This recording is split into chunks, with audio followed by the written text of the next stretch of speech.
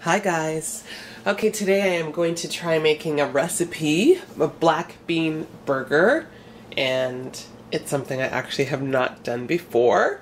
I've made my lentil loaf, so I kind of have, an idea of how to do it. I saw a recipe online or something on Twitter, and it was a picture of a mushroom black bean burger. I'm like, oh, that looks great. I have to try that. So I'm going to just try whipping something up here. So I have, this is just shy of a can of black beans. I used some with some rice a couple days ago. Hold on. Okay, I'm back. Someone came to my door. Okay, so when I've done my lentil loaf, I have used oats as a binder, or to help bind, and I'm not going to use that. I'm going to use this rice because I've got some rice. And I'm going to get started. I might use this entire pack. My daughter doesn't like onion too much, so this is like, what, 2/3 of an onion? So 2/3 of like a average sized onion. I've got some red pepper here, I've got garlic, and as I go along, if I want to add anything else, I will. And seasonings, of course. So let me get started. Alright, just so you guys see, I've taken out about 5 mushrooms here. I'm going to cut these up, I'm going to saute them, and then I'm going to blend everything together. I'm going to saute this with this, and I'm going to put some garlic. So once you saute the mushrooms, of course, the moisture will come out a bit, and they'll become softer and smaller, if you know what I'm trying to say, guys. I mean, I sound like I'm really awesome at explaining things right now. But I'm not thinking that I need the entire pack. So I'm taking this out and we're going to go from there. Okay, so what I have here is my skillet with a little bit of oil. I don't know, maybe a tablespoon. And I'm going to put my garlic. I had 2 cloves of garlic. So garlic, onion, and red pepper mixture. And I had maybe what would amount to like 2 tablespoons of the red pepper. Not a ton.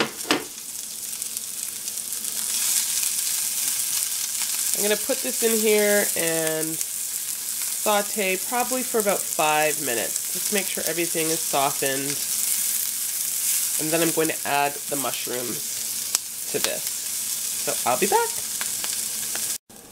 Alright, so now I'm going to just take my mushrooms. And did I tell you? I actually put back a few more mushrooms. So this is about half of that container. I'm just feeling I don't need all of that. So use about half a pack. That's what I'm using, and we're going to see how this turns out. Add it to your pan and saute until the mushrooms are softened. Alright, I'm back and I have my KitchenAid food processor ready. What I'm going to do is, okay, this is, first of all, so you see, this is my mixture of mushrooms and onions and the peppers. What I'm going to do is just mix this up on its own with the rice. I want to see if I can get a smoother mix on this while leaving the black beans somewhat chunky. So I'm going to do it separately. I actually have not put any seasoning in here yet. I think I'll wait until I have it all in a bowl. Actually, so right now I have a half a cup of rice. I don't know if I should put more. I might put the other half I have there. Okay, so let's just see how this works. I'm gonna just pulse.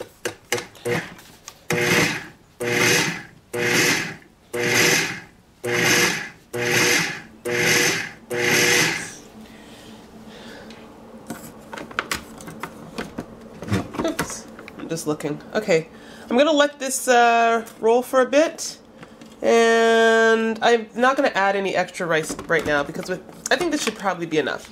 Okay, guys, I'm gonna start that up and process all that together.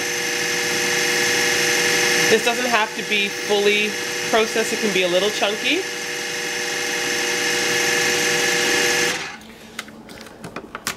So just check and look, and you know, push things down a little. It looks like already the rice, it's still sort of just naturally a little bit chunky, which is fine. I'm just going to process a little bit more so it's not quite as chunky. Just want something to help, obviously, bind your burgers.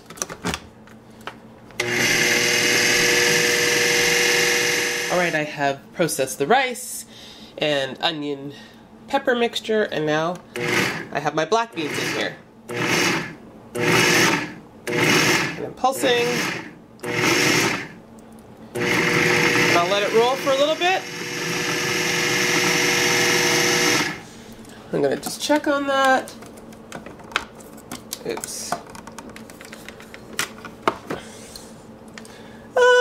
I'll let it go a little bit more. Actually, once again, you just want to scoop everything down into the bowl if anything's popped up, and I'll process that just a little bit more. Alright, I'll just show you the consistency of the rice. So it's chopped, but you still see some whole grains there. Okay, guys. And that's the consistency of the black beans.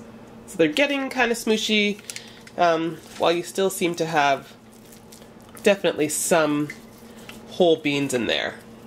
So not over processed, not under processed, just right. This is the time now that I'm going to add my seasonings. And it's possible I could use more black bean. I have another can, but I'm going to just try this like this first. Yeah, you see that? Mixing this together. Yeah, I wonder, should I put more? Maybe that little bit I took out for the rice is making a difference. Okay, this is a time also when you can taste, obviously, all of this is cooked. Needs seasoning. I'm going to add that now. Okay, I'll tell you what I added to this. I added some garlic powder. I added some nutritional yeast. I added some of my herbamare, which I love, sea salt infused with organic herbs and vegetables. And I have this neat little spice thing with different spices in each little section. So I added some barbecue Texas, or Texas barbecue. Yeah, I might add a little more of that, but anyway, that's what and this is medium. Just something to give it a little bit of a spicy flavor. And